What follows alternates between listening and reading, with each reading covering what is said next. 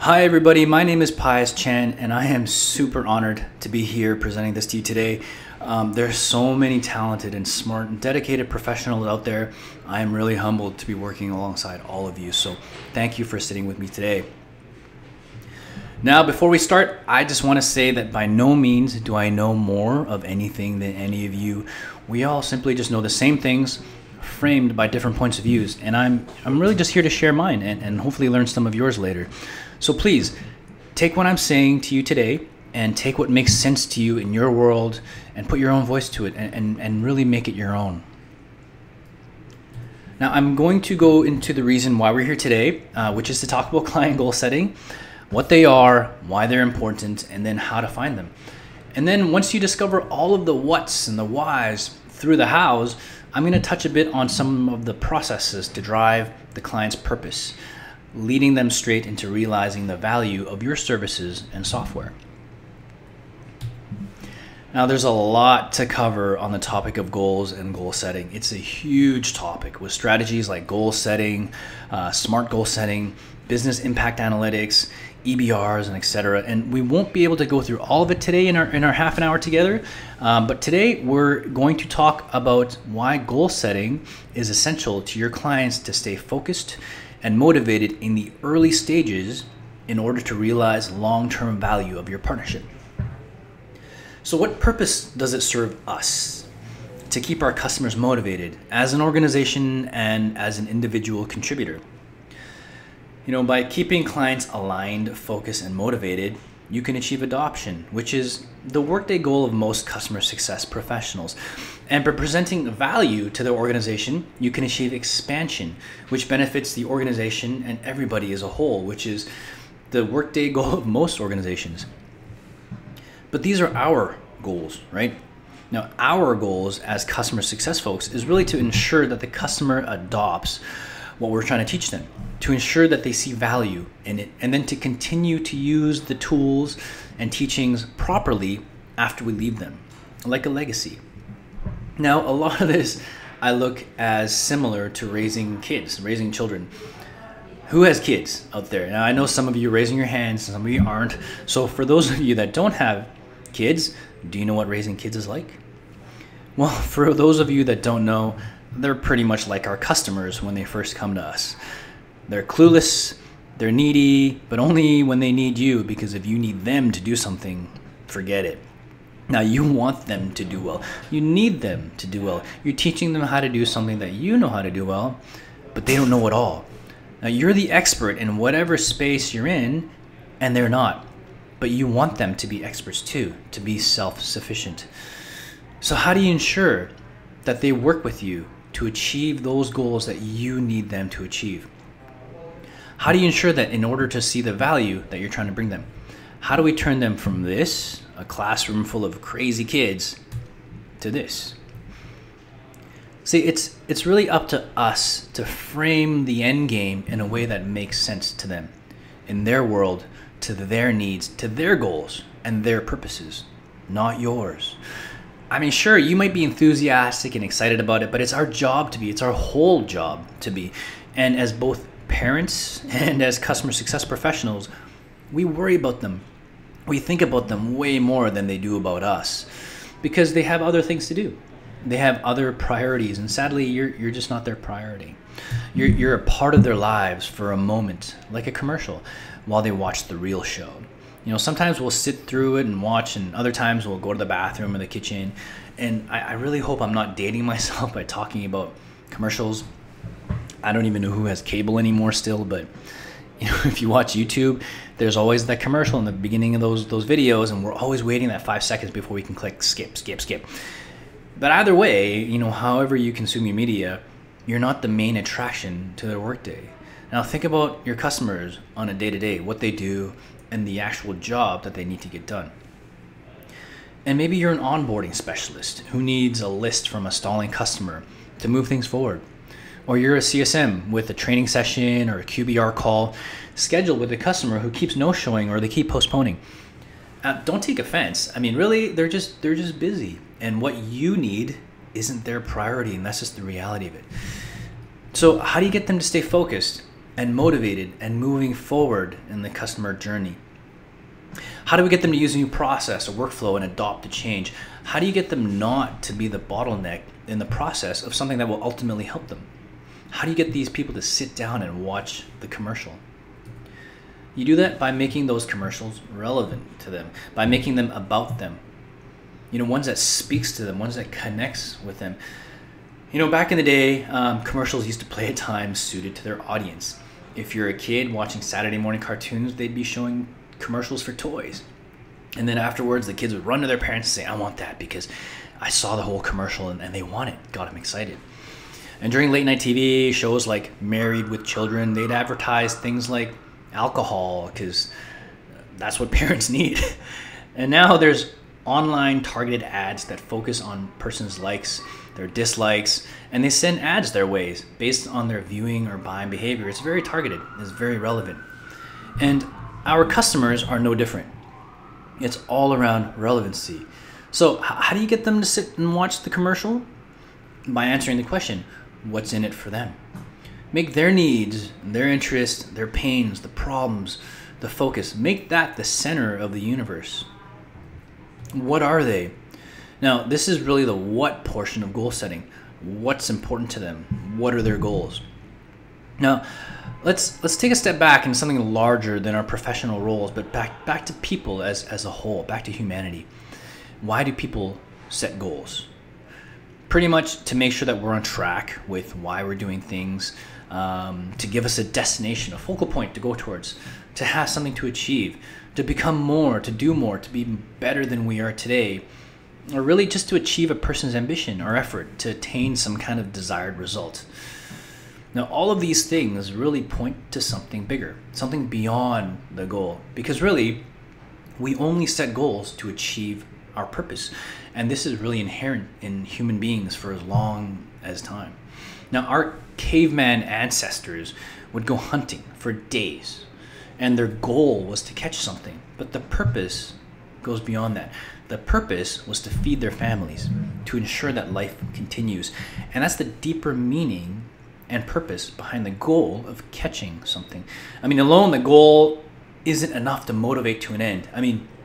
Maybe to motivate for a day or two, but after I've been in the woods or on the plains or wherever tracking an animal for a couple days, my new goal would be to go home and sleep, to go home and rest, right? But my purpose doesn't allow me to do that. My purpose keeps me going.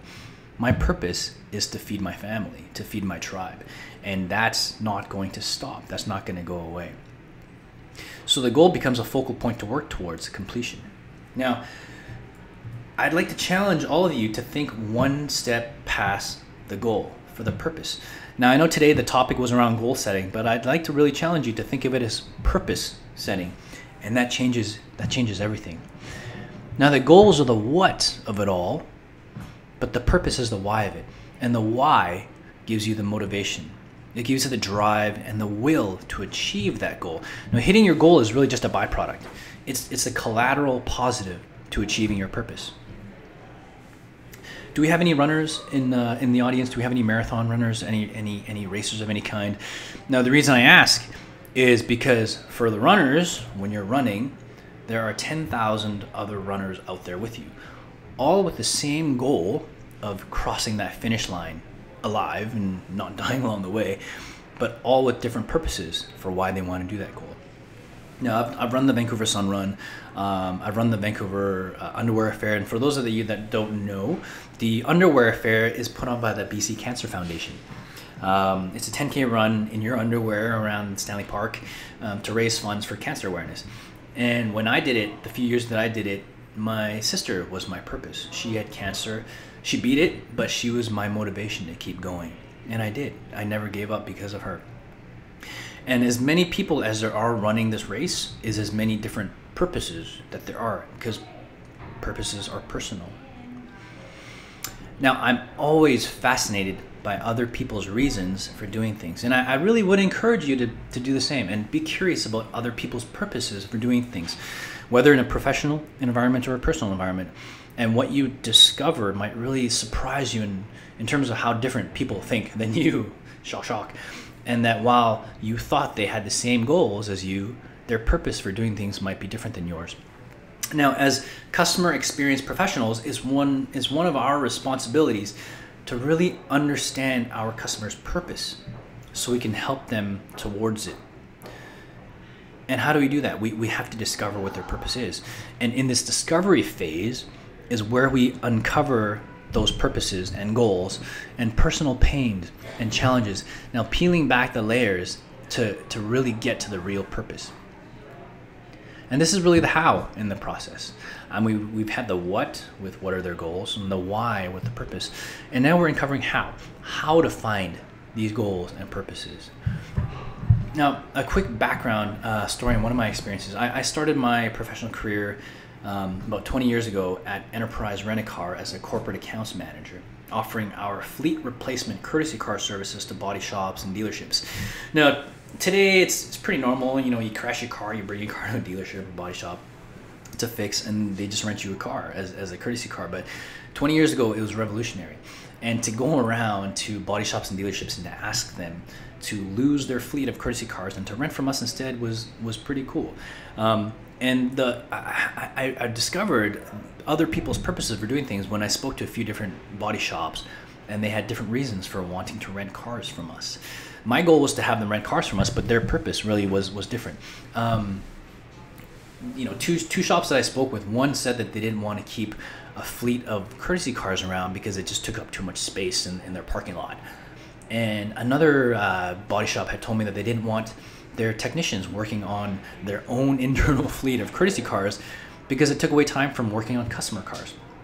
Now, they ended up renting from me eventually, but when I went back to do the monthly reviews or quarterly reviews or whatever they were, I didn't focus on your user adoption rate is X%.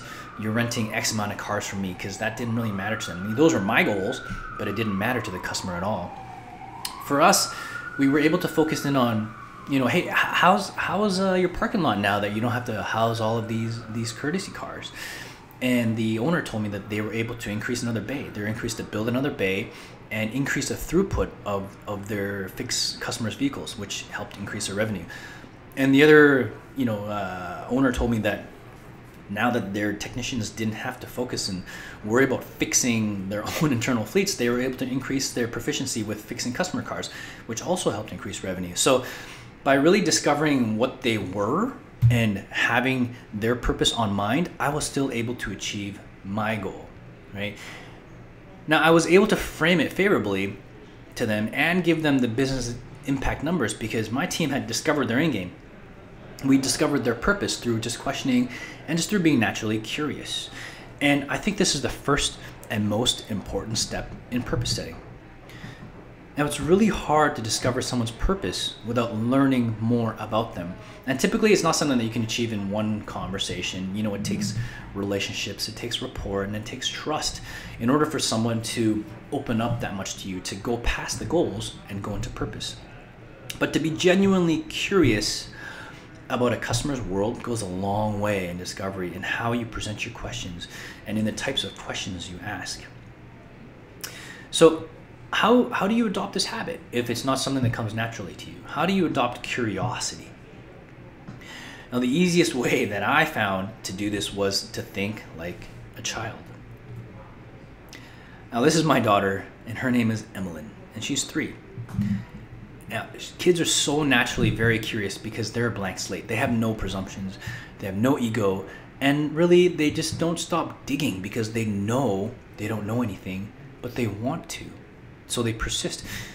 And to lose that curiosity, you sort of settle into a state of stagnation and you start dropping. To go into a little bit of a story about a company that I used to work with, Xerox, they did a study back in the early 2000s on their sales reps' performance, and they discovered something really interesting. Their sales reps started doing well around the 5-month mark when they started learning about the industry and process and whatnot. But they continued to rise up until the 18th month mark when it plateaued and they all started to drop. This was a really curious behavior, and Xerox looked into it. And they found that the reps stopped asking questions because around the 18th month mark, on average, they thought they knew everything. They became experts. They stopped being curious And simply could just walk into a client's account and office and instantly look at the number of people that work there, the throughput that they're putting out in terms of print, and instantly diagnose, hey, Mr. Customer, you need a 50-page black and white printer, in that corner over there, and it's going to cost you X amount of dollars. Now, they were able to diagnose the customer's environment and assign goals based on basic questions, but they didn't ask more. They never built the rapport with the customers. They never discovered their purpose to tie it back to their customers' needs. And this led to lower performance based on the customers not being able to see the value for the cost of everything. Now, most times when good intentioned reps are in the discovery phase, they'll ask questions, and finally, they'll hone in on one of these three conclusions: either save time, save money, or make money.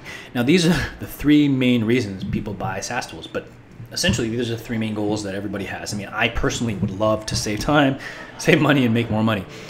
And this is where you get high-level goals like streamline operations. I'm going to help increase productivity. I'm going to cut down your rogue spending. These technically are goals, but they're not purposes. They're pretty much the same goal as the 10,000 other runners of cross that finish line, right? Now, for most people, purpose is tied to emotion. There's feeling around it. And when it's personal, there's motivation and there's drive. And when you can connect a goal to an emotion, it becomes a purpose. And then people are more inclined to carry through to achieve that purpose. Like our caveman friend who needed to feed his family. That's an emotional bond. That's an emotional tie.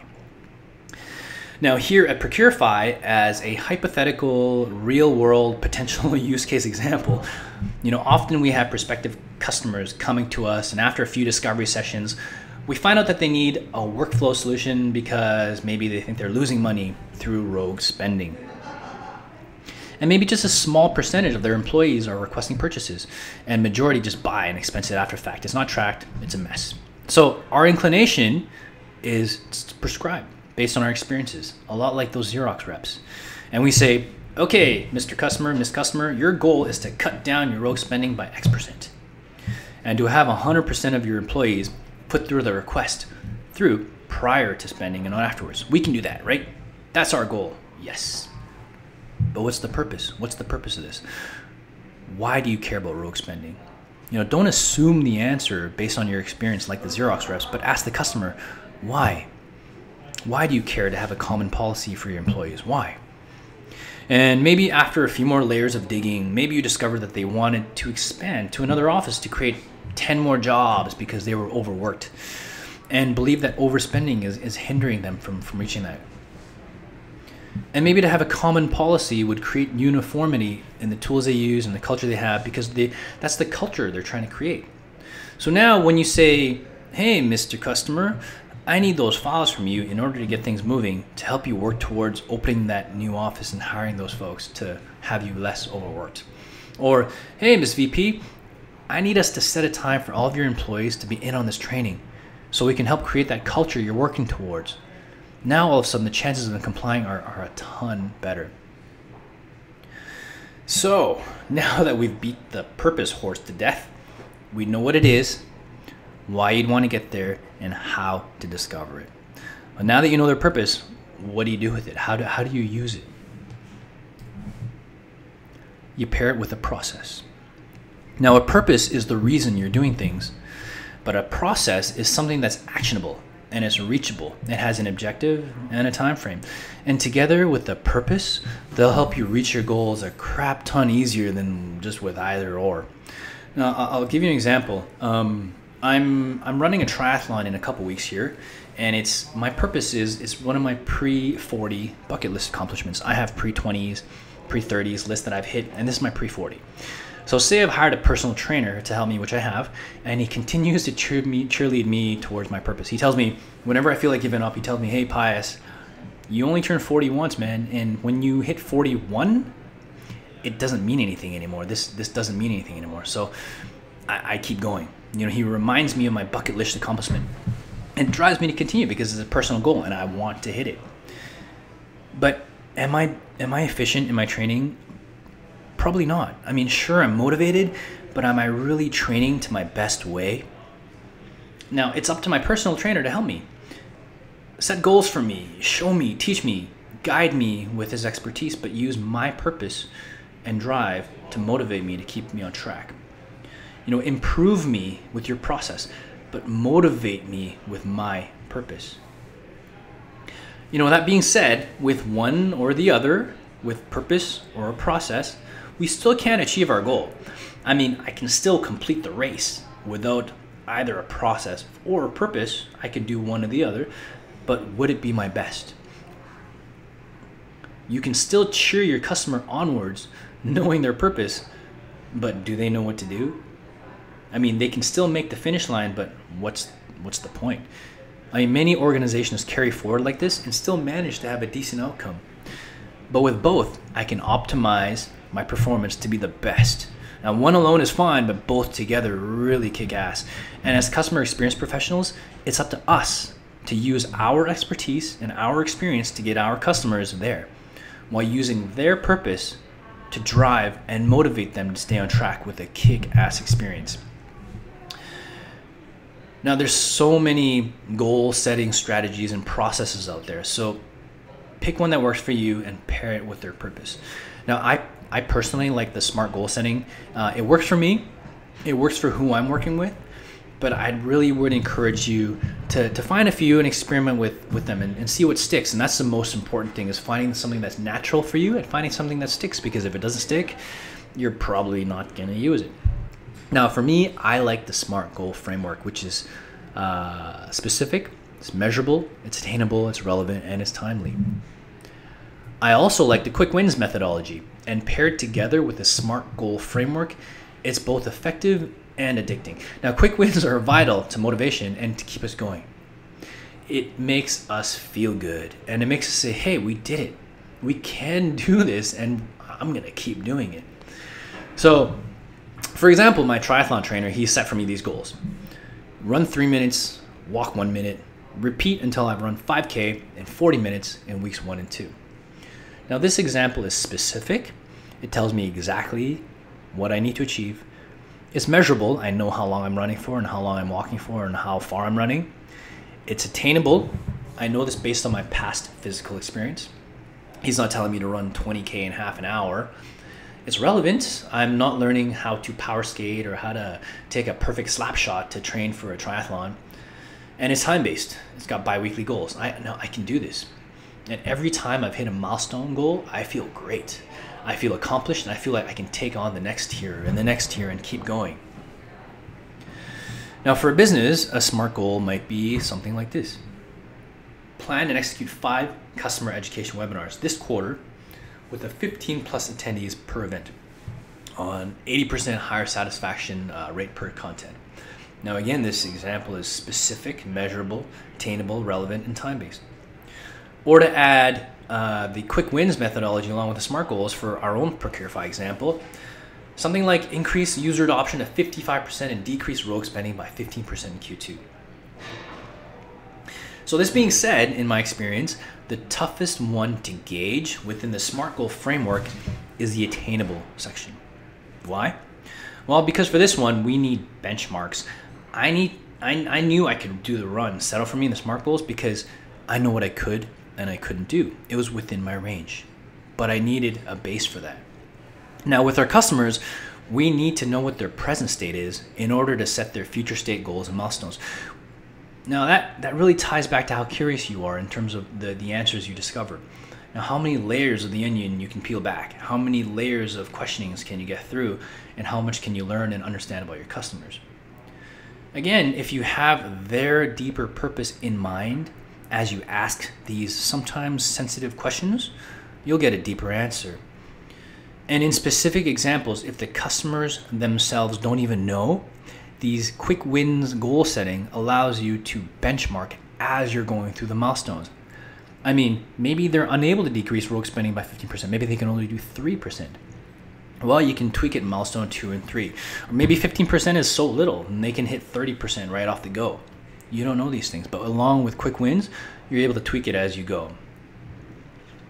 So going back to the questions, when people think you're prying into their business to achieve your goals, they're less inclined to answer you fully. versus when people understand that you're trying to learn more about their business to help them achieve their purposes. They'll be much more open to go along with the ride. So now we're seeing how everything kind of ties together, nicely, as discovery, goals, purpose, process, quick wins all lead to better adoption, better relationships, and value realization. Now, simply put, once we're able to guide our customers to achieve their goals because we've done the research, we've done the discoveries, we've tied it back to their purpose so they stay motivated. Once all that is done, then they'll see what you've seen all along. And now they have clarity and it all makes sense to them now. And they go from a classroom of wild children to those graduates. Now back to what this means for all of us, to the original question that I put up there in terms of what purpose does it serve us as an organization and as individual contributors? Well, if you take them through the value realization cycle, the value definition starting off is where you discover what their goals are and what their purpose is and why they're doing things. In value delivery, that's when you actually deliver the purpose given to them. But you have their motivation, you have their purpose to guide them along, so we are able to deliver the very end goal. It's very hard to deliver the value to your customers without knowing their purpose of doing things. The next step is value realization, when they say, I see what we're doing here now, and everything comes together.